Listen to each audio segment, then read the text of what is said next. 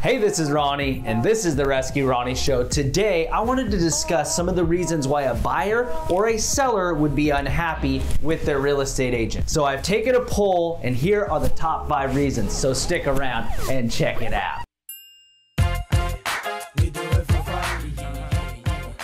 All right, so we're back. This is Ronnie, and this is the Rescue Ronnie Show. If you do want more content and would like to see more videos, please go to www.rescueronnieshow.com and subscribe and hit that notification button. All right, so let's jump into this. The top reasons why sellers or buyers may be unhappy with their real estate agent. And I think this is very applicable to all relationships with human beings. All right, so the number one thing that we're gonna lead with is trust. Right? In any relationship, you want to have trust in order to keep that relationship very solid and moving forward, right? So your client always wants to be updated into the process. As the client, you also want to be informed on any changes or if things are going differently in the real estate transaction. And this is the number one reason why people get upset or unhappy during a real estate transaction at their real estate agent. So number 2,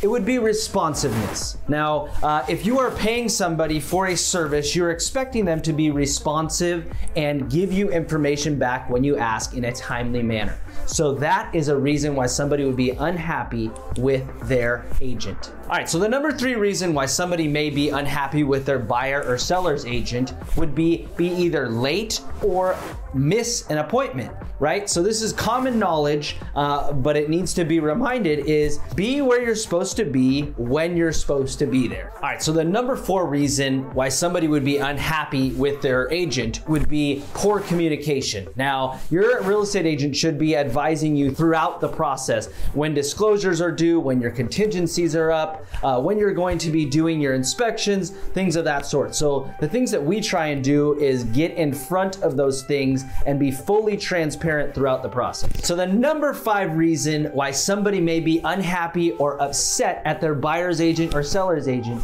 would be poor negotiation skills. As a consumer, you want to feel as if the person that you have hired is scratching and clawing for you and getting you every single penny that you can to keep back into your pocket.